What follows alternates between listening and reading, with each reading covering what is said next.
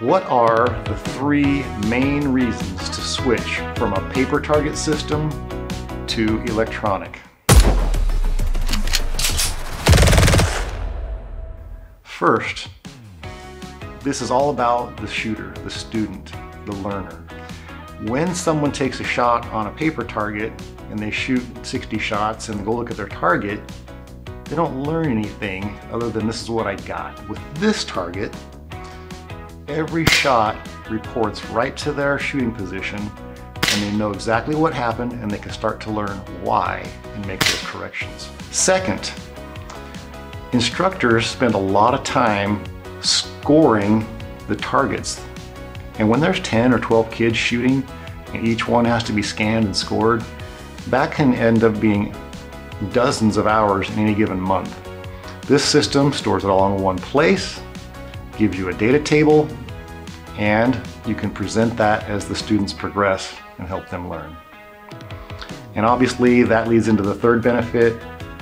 When the school purchases the modern technology, it takes a lot of the man hours out of it and allows the instructors to be better at not only a shooting coach, but as an instructor in the rest of the courses that they teach, more time dedicated to the kids in the classroom as well. All right, so we just got done with a string of 10 shots. The electronic target tells you where each one goes, and the little arrows over here will tell you where that hit was on the target. The great thing about these is that if you make a bowl like this, and then you shoot over here, you get this immediate feedback where you can come back and correct back to center. What's my heartbeat doing? What's my body doing? What's my eyeball doing?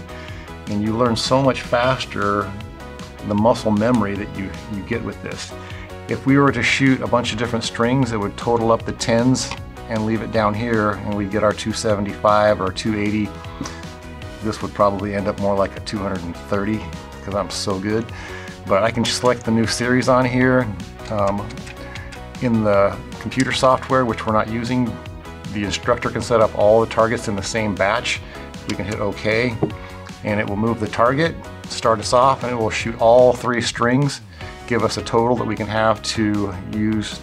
Instructor does not have to go back and score anything. You can print it, you can save it into a file, you can export it, you can email it. It's amazing.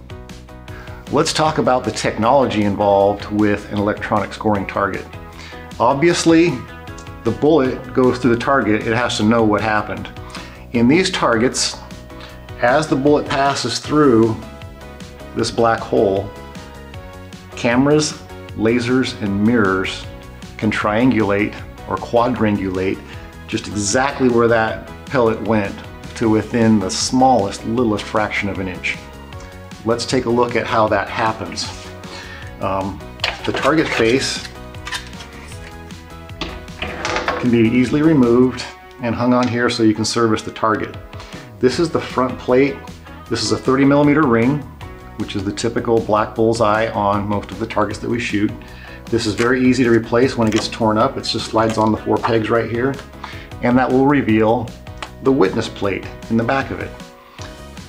You can see most of the bullets going through right here. This one obviously got shot off on the side, but there's a camera in the bottom and the left side of the target. The laser beams go over here and reflect back. And anytime something passes through that tractor beam, think of like a James Bond movie, lasers and cool stuff, it tells you exactly where things went. And it transmits it through the wires back to the main system. So it's very efficient and amazing. Probably the best thing about this is no students ever have to go down range during a training session to change targets or to mess with anything. It collects all of the pellets in a little pellet catcher, so all the mess that you see all over the range is put in one place and you can just dump this in a garbage can. It's a wonderful, efficient system full of all the modern niceties and technology, just like the rest of our world today. So, glowing, moving, electronic digital things. You wouldn't expect your robotics team to play with an erector set. You wouldn't expect the football team to not have a scoreboard and just have some people flipping tags. The phone communication doesn't use a series of Dixie cup and strings.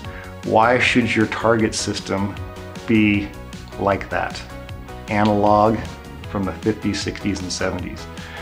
You need to demand that you have the latest, greatest technology so that your kids can learn in the best possible way and have access to everything that's available to them to become the best at what they want to become.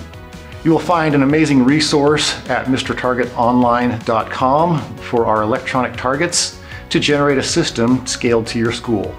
Reach out to us and we will help you get electronic target technology in front of your students.